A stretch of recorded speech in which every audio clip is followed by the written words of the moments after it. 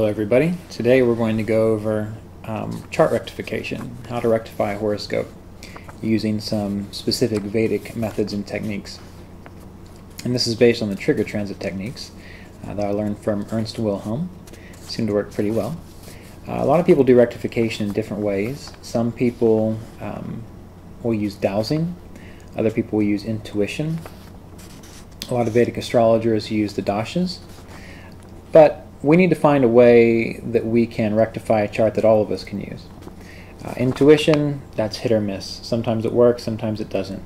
I've known a lot of people who've had their chart rectified in that way, even using dowsing. Sometimes they're spot on, other times they're completely off. So I don't trust it completely. Of course, I like to test it first because it can work.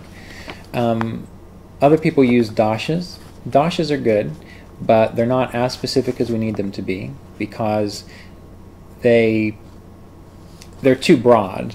When we're looking at dashas, there can be time periods that are just too large of a window. They can help us get the right ascendant, but they can't necessarily allow us to really zero in on specific degrees or specific minutes.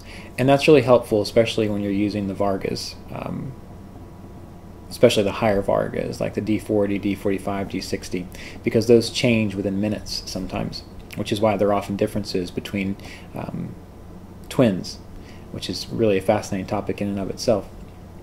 So anyway, what are we going to do today? Well, we have a chart of a grandfather of one of my clients.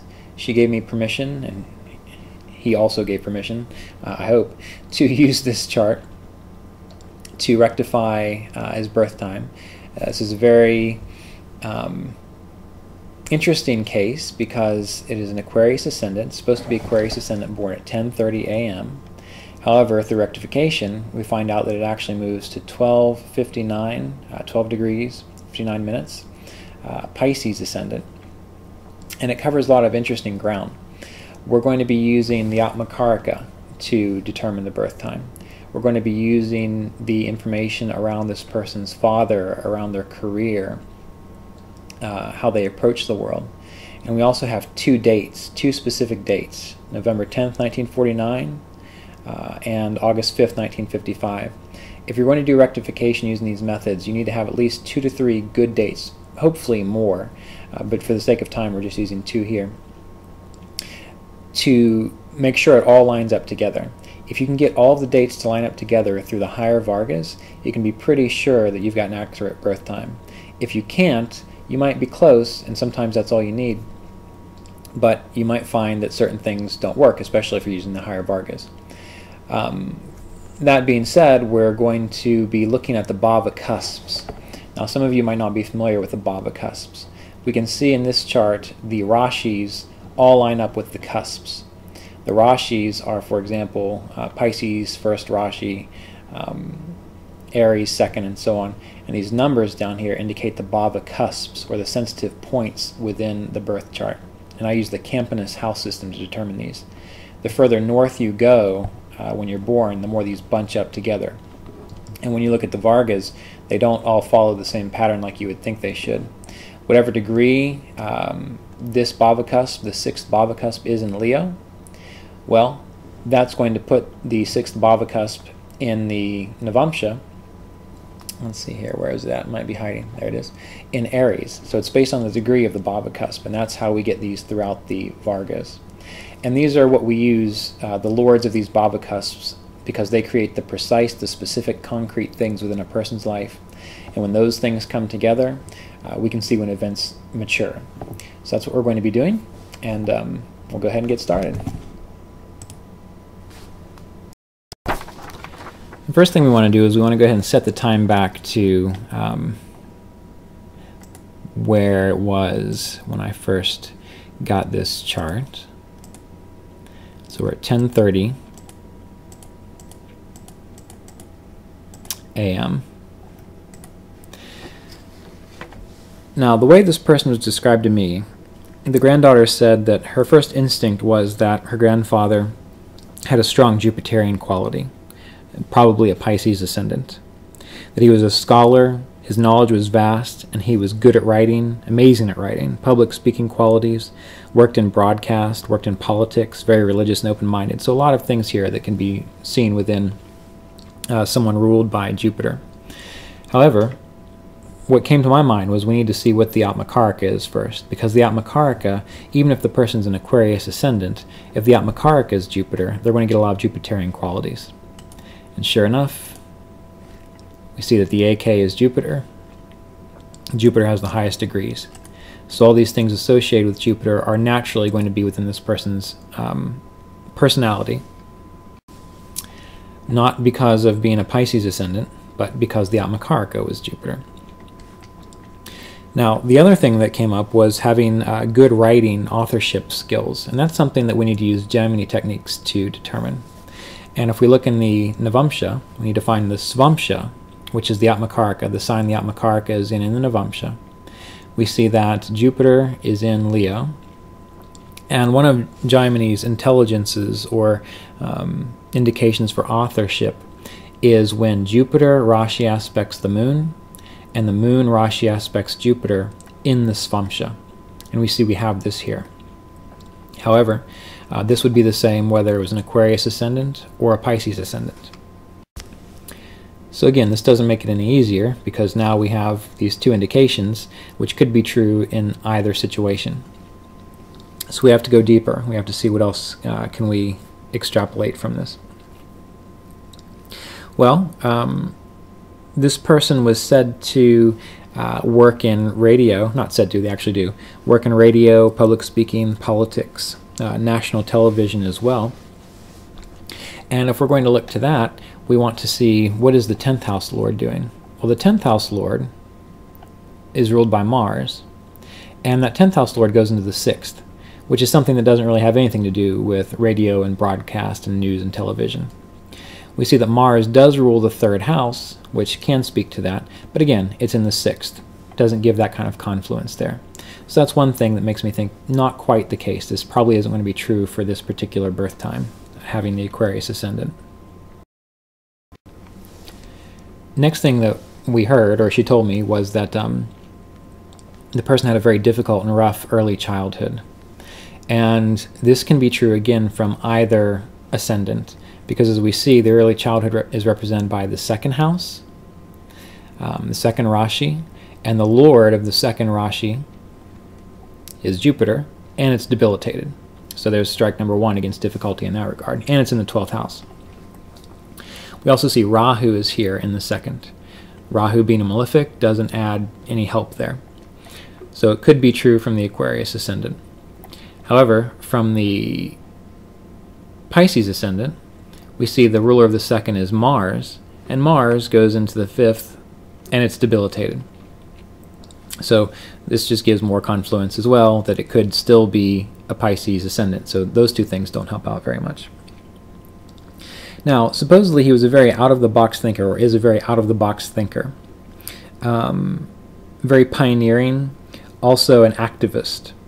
And this would make more sense having Rahu in the ascendant. Because Rahu gives out-of-the-box thinking. Rahu makes a person challenge others. Rahu also makes a person ahead of their time. And it can give fame. We have to remember Rahu can give fame. So having that on the ascendant can give fame. So it makes me lean more towards Pisces at the moment. It was also said that he was very rebellious as a child. Typically, people ruled by Saturn are not that rebellious. They're very traditional, like to stick to what their culture gives them to a degree.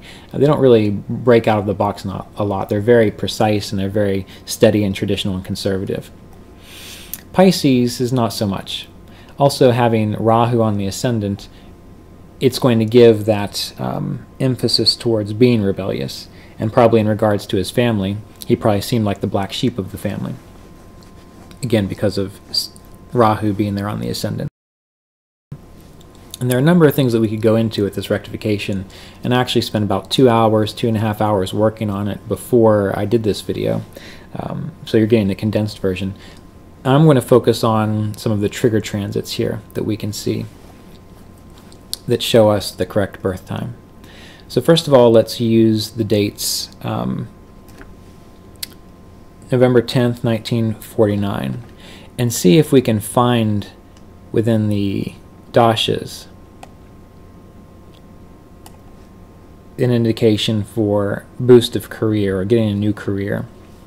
Quite an amazing job as she described it for him, so this is a very important part of his life. So November 10th of 1949, he was in Venus, Sun, Jupiter. Well, Venus being in the 11th, that can activate awards and titles and gains. However, Venus rules the 9th house, 7, 8, 9, and Venus rules the 4th house. So it'd be more gains of property or more gains of educational titles. And also we have Sun running. Well, Sun rules the 7th house, and the Sun is in the 12th. So the 7th and the 12th has really nothing to do with gaining a career position boost. And then we have Jupiter running. Well, Jupiter rules the 2nd and the 11th. However, what we see is that ruler of the 11th goes into the 12th. Again, doesn't really support it. Do we see it within the 10th divisional chart? All right, Venus is in the 10th, so that can speak to it. The Sun is in the 12th, though, still not so much.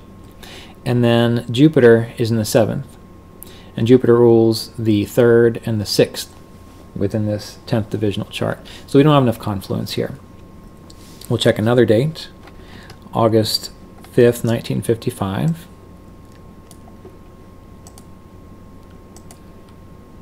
And we'll go to Venus, Rahu, Venus. This was a time of marriage. Well, Venus again rules the 4th and the 9th.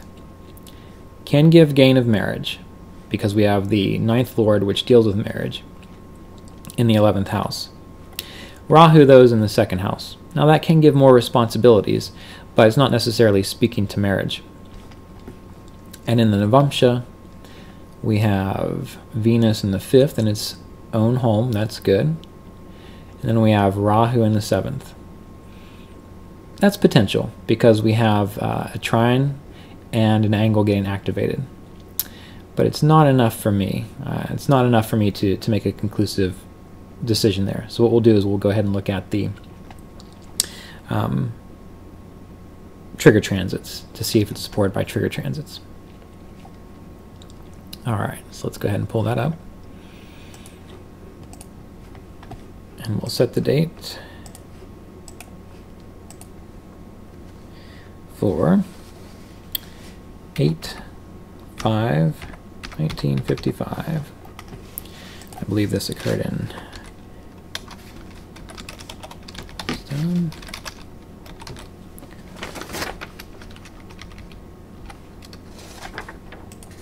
Okay, so there we are. Now with this particular transit, we do have a lot of confluence here, because if we look at the Navamsha,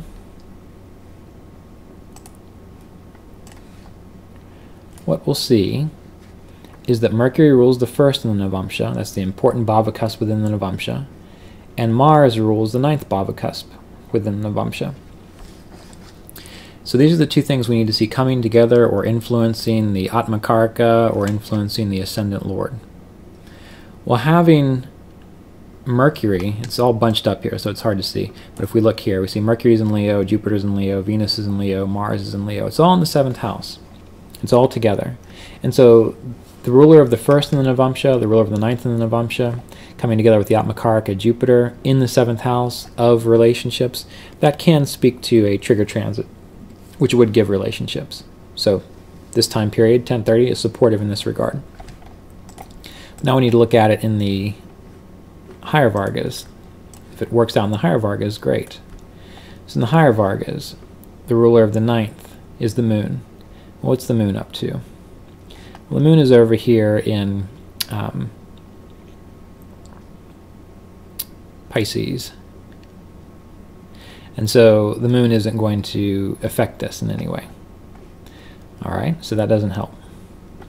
Now we want to look at the Akshavadamsha. And again, we're always looking for the 9th Bhava cusp, particularly when we're dealing with marriage. Again, 9th Bhava cusp is here, which is in Cancer. The moon, as we've seen, it's close. It's very close to that ascendant, that Lagna, but it's in a different sign. So it's not activating that. All right. And then we want to look at the Shashtyamsha, again, the 9th Bhava cusp. 9th Bhava cusp, Mercury. Well, Mercury is involved in this, so that can give that influence there. But it's not enough. We didn't get the other two higher Vargas involved here. So it's a little bit shaky. Still possible, but shaky. Now what we want to do is go to the time that I actually saw working. Well, before we do that, let's go ahead and look at the career boost with this particular time. So the career boost was November 10th, 1949.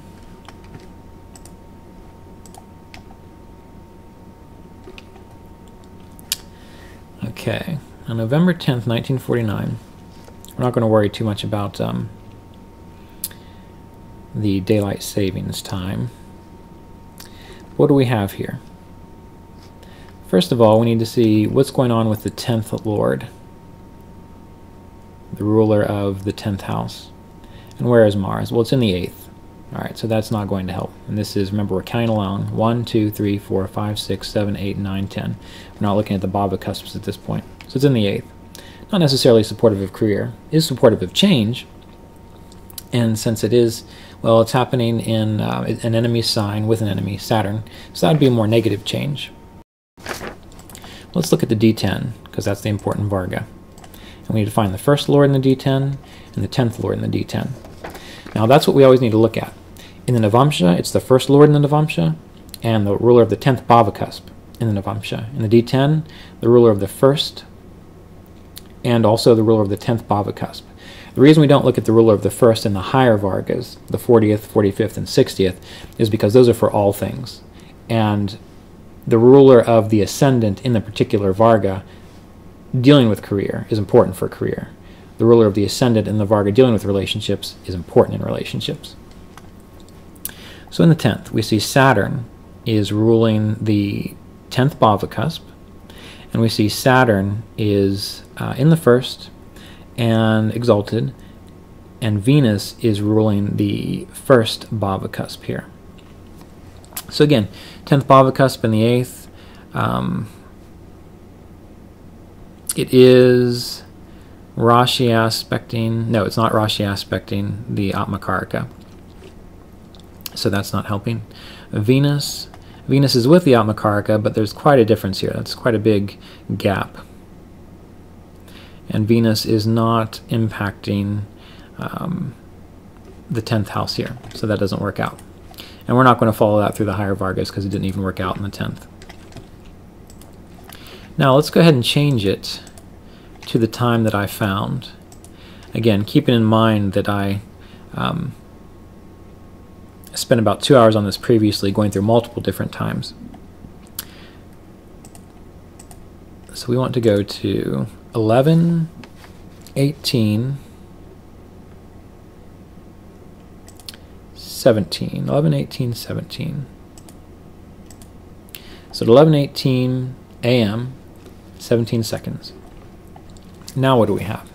Well, we have the ascendant as Pisces, which again does fit with this Rahu. Difficulty with the father. Well, Mars rules the 9th in this chart. Mars is debilitated in the 5th, so that can give the issues with father. Even though this person does have a lot of good qualities, it's been said they're prone to pessimism. Having Saturn in the 4th, which is our emotional buoyancy, will definitely give that kind of pessimism. And let's go ahead and move on to the specific dates that we have for this person. The first one, we'll look at the dashas for marriage. So November 10th, 1949. So it's right on the Venus-Moon Mars. Make sure I've got that right.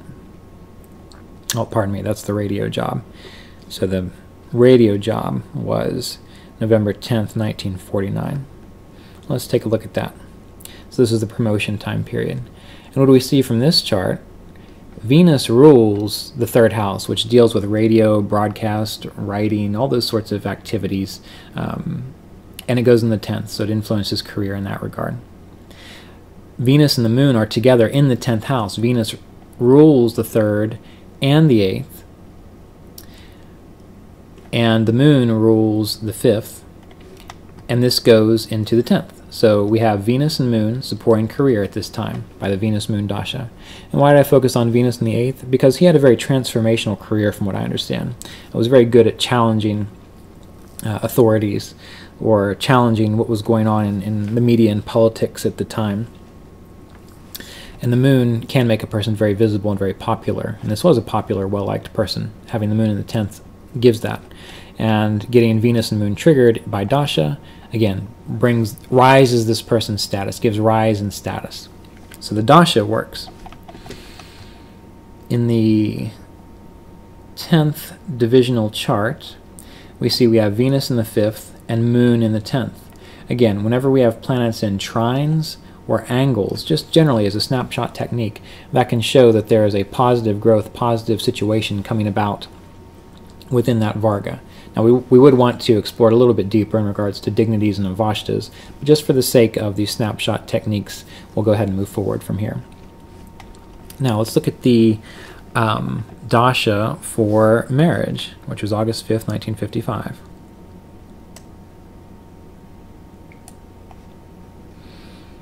Okay, so August 5th, 1955.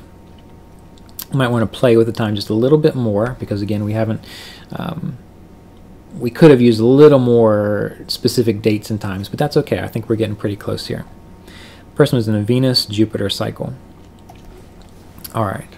Now, Venus for a male represents the wife. Anytime we go into a Venus Dasha, that can bring in relationships, particularly when it's in the 10th house, because it activates that, that natural karaka. Jupiter is the ascendant lord, and Jupiter is also an indicator specifically for marriage relationships, so it's a karaka for that. I would have liked to have seen these planets work out a little bit better in regards to placements from each other, but we've got some other confluence coming up in regards to the Navamsha and the timing. In the Navamsha, Venus is ruling the first house and the first bhavakas, which strongly activates marriage, and it's in that particular house. And from Venus, we see that Jupiter is in the 11th. From the first house, Jupiter is in the 11th. The 11th house in any Varga gives gains, so it's gains of marriage. And we also see that Jupiter rules the 9th bhava cusp, which is a very important bhava cusp for marriage. So we have the ruler of the first bhava cusp getting activated in the Navamsha, the ruler of the 9th getting activated in the Navamsha, and by placement within the Navamsha, it's supported. Let's check the transits for both of these now. Transits. We will start with job promotion, since we're already there, November 10th, 1949. And what do we want to look at? The Dasamsha. Always the Dasamsha, ruler of the first in the Dasamsha, and ruler of the 10th within the Dasamsha. And what do we have? Well, let's see here. We have the ruler of the first in the Dasamsha, which is Jupiter, has just recently crossed the natal Jupiter, which is also the Atmakaraka, and the ruler of the first house, and the ruler of the 10th house. So having the ruler of the first in the Dasamsha, crossing the ruler of the first in the Rashi, and the first in the, the 10th in the Rashi chart, that sets us up for positive influence to rise in career and status. This is also falling in the 11th house naturally, which can give promotion. We see that Mercury is Rashi aspecting this Jupiter, Rashi aspecting this 11th house as well, and Mercury rules the 10th. So here we have confluence in this regard. Let's look in the higher Vargas.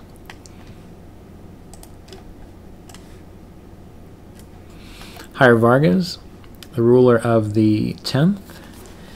Let's see, a little tricky to see here. It is Venus. Yes. So the ruler of the 10th is Venus.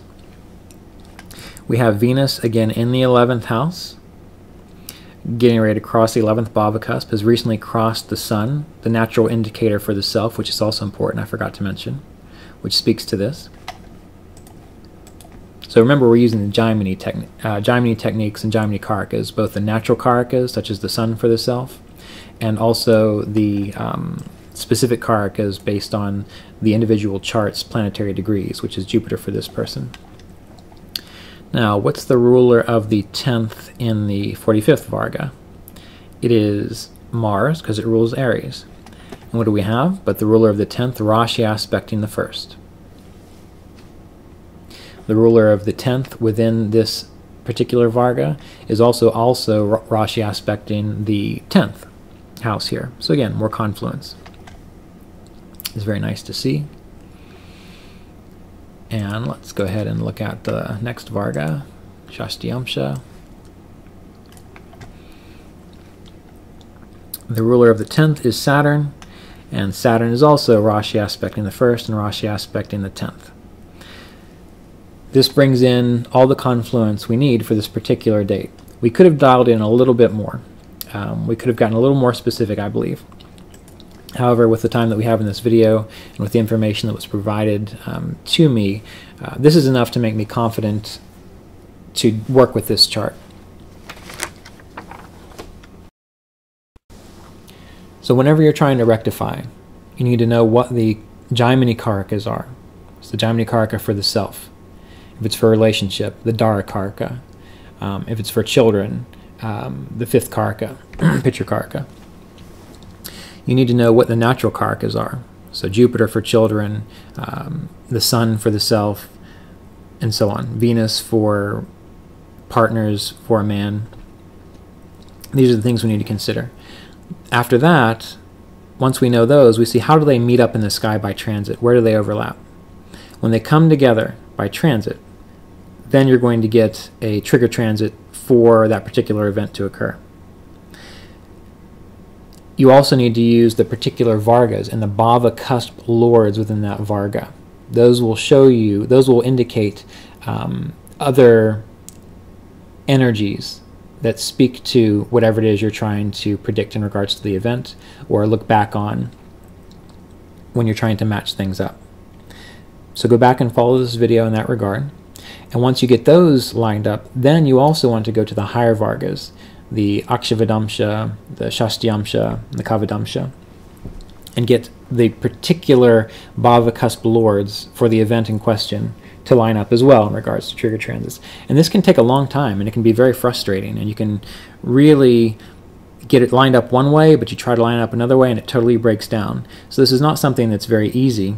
It's tedious. But eventually, when you get to that time, that exact time where it all lines up perfectly, you know you've got a good time, you've got a good chart, and you'll feel like you accomplished something because there is so much to look at. So consider that. I hope you enjoyed the video. And in the future, maybe we'll try to do another rectification just to dial it in a little bit more. If you have any comments or questions, feel free to post them in regards to these techniques, and I'll do my best to answer them. Thank you for your patience, and I hope you enjoyed the video.